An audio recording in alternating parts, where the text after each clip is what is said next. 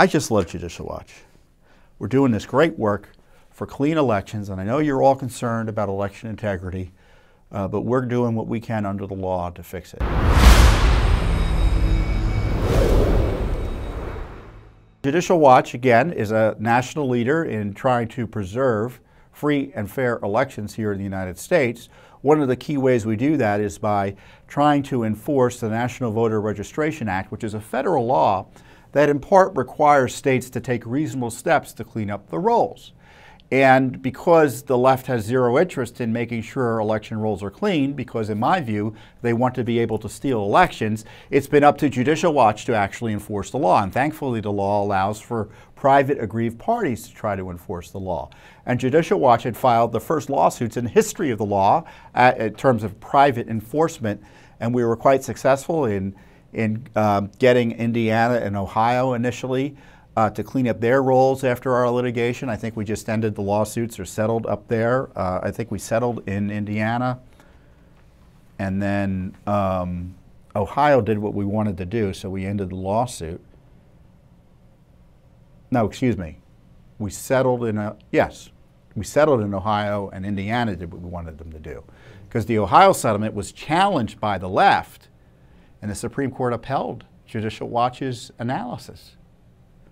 And so we sued in California, we sued in Kentucky, we sued in North Carolina, we sued New York City.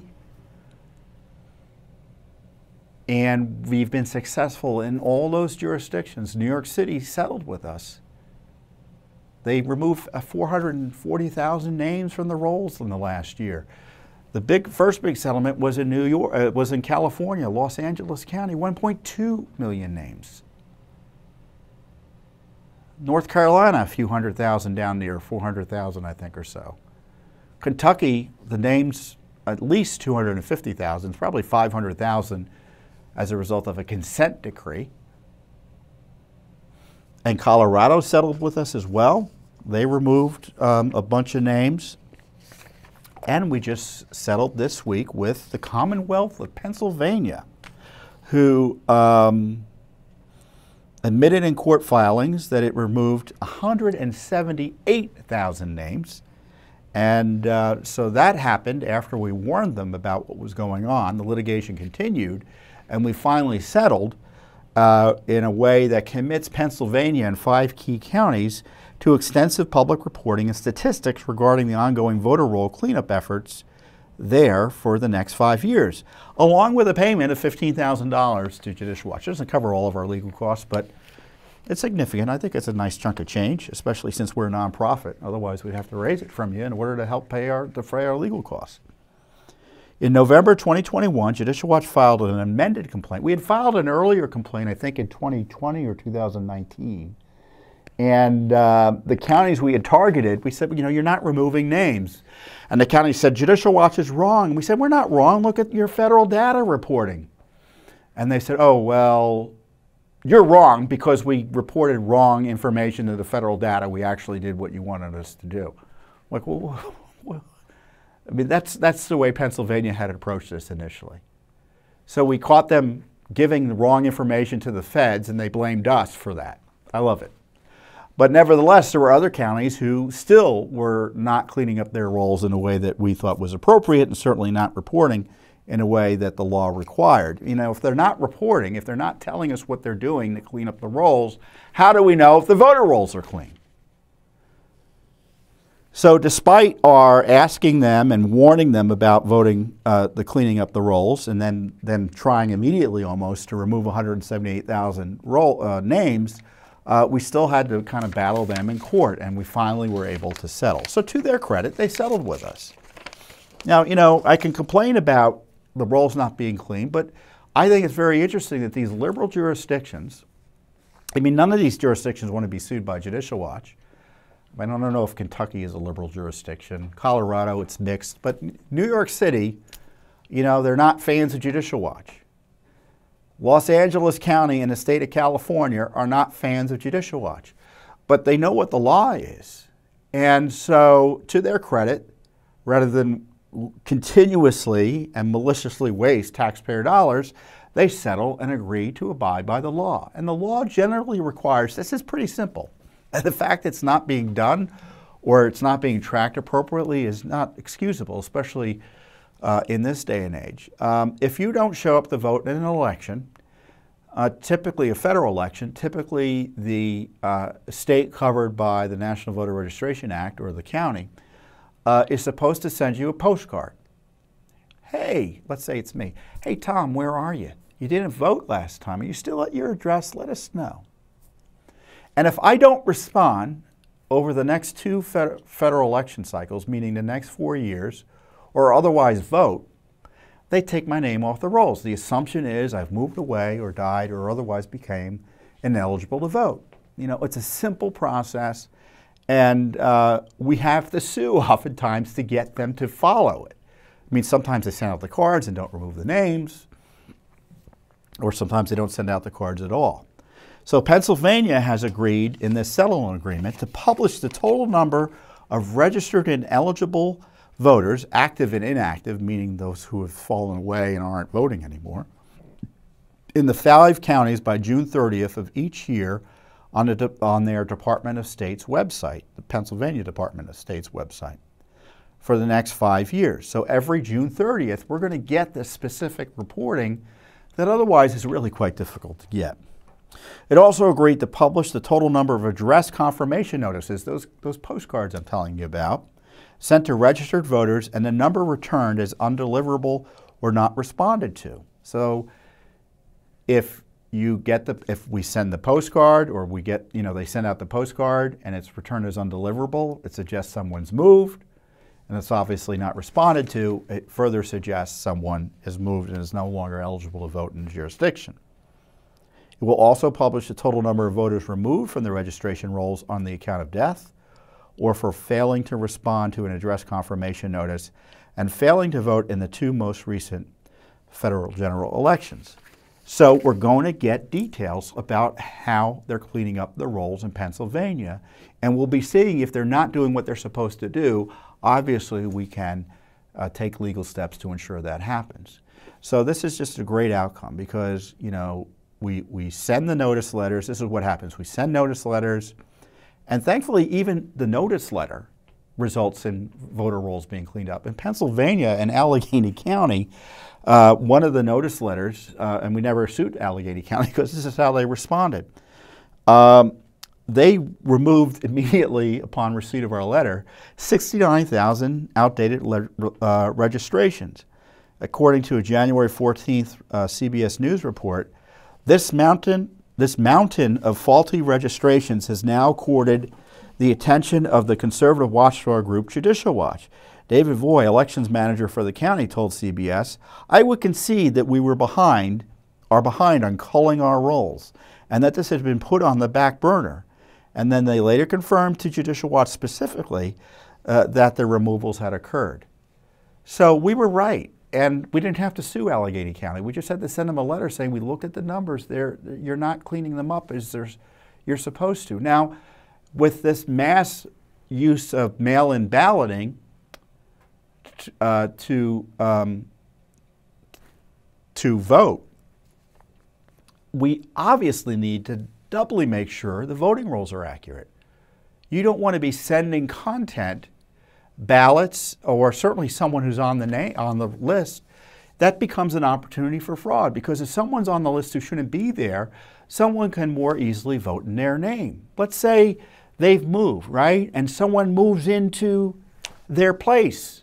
They get material suggesting, they're still getting mail, for instance, Joe Smith, you're still there, and, the other guy says, well, Joe Smith isn't here, I'm going to vote in his name.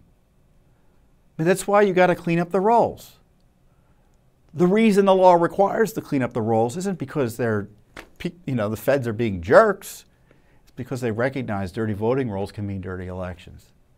Cleaner voting rolls mean cleaner elections. And as a result of Judicial Watch, we're going to have cleaner elections in Pennsylvania, in Colorado, in New York, in California, in North Carolina, and in Kentucky. I think I'm getting all the big ones. And of course, we've sent out warning letters to many other states that have resulted in cleanups. Florida, for instance, they cleaned up a ton of names after we alerted them to issues. Texas cleaned up a bunch of names after we alerted them to issues. So this is all just great, isn't it? I mean, because no one else is doing this. The Justice Department, I mean, under Trump, they helped a little bit in Kentucky, but didn't do much else. The Biden Justice Department is completely AWOL when it comes to enforcing election integrity. They're actually on the other side legally, suing people who want voter ID. They're not going to be cleaning up the rolls. So this is all just great work. Pennsylvania election rolls are cleaner and will remain cleaner thanks to Judicial Watch. This federal lawsuit settlement is good news for voters in Pennsylvania who want to ensure that only eligible voters are on voter rolls. Judicial Watch's remarkable run of litigation successes resulted in well over 2 million ineligible registrations being removed from voter rolls across the nation in the last year or two. 2 million names, thanks to little old Judicial Watch.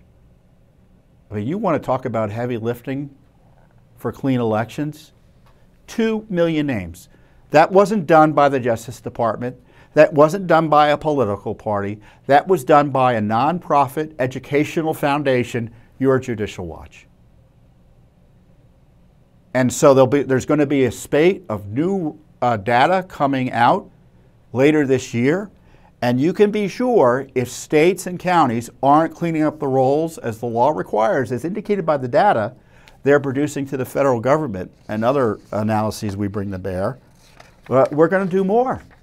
So more is coming. But the good news is, you do enough of this, the jurisdictions begin to take notice saying, well, why don't we just do what we know we're going to get nailed on if we don't do it? So it's a significant public benefit, public interest benefit. So a lot more coming also on election integrity. We still have this big case in Illinois that we're pursuing over the Illinois state law that allows the counting of ballots that arrive for up to 2 weeks after Election Day. 2 weeks after Election Day. And ballots that sometimes can be they don't even have to have postmarks. I mean, first of all, does that sound right as a matter of common sense? Of course not. But it also isn't right as a matter of federal law, which is why we have this civil rights lawsuit in federal court that we're pursuing. So we're cleaning up the rolls, trying to make sure elections are run fairly and honestly and in compliance with federal law, and also trying to battle illicit gerrymanders, which allow politicians to rig elections by ensuring that only certain people of a political party are in a jurisdiction and are able to effectively exercise their vote. In Maryland, for instance, they essentially eliminated the ability of the Republican Party to be able to contest Congress in any congressional district, contest a race. We came in and said that's not right under Maryland constitutional law, and we won. And they had to go back and rejigger everything. So I just love Judicial Watch. We're doing this great work for clean elections, and I know you're all concerned about election integrity, but we're doing what we can under the law to fix it. And there's a lot of other things that need to be done, and I will just want to repeat the reforms that I think need to be made. You know, and if you live in a state where all this is done, more power to you, but I doubt you do.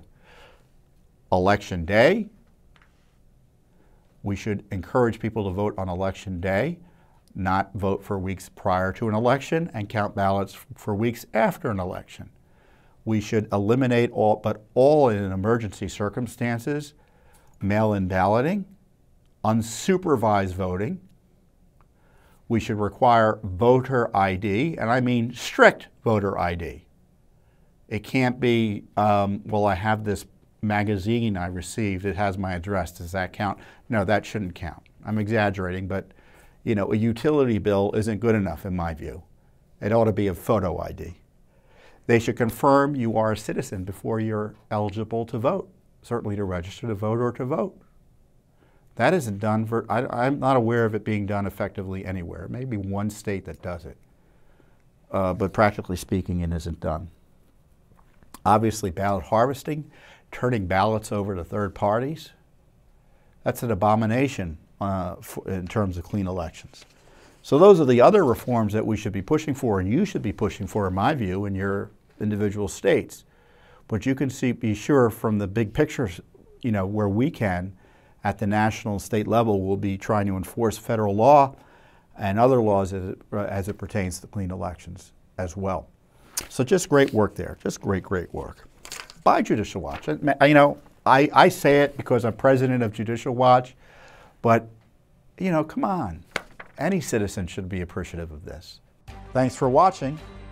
Don't forget to hit that subscribe button and like our video down below.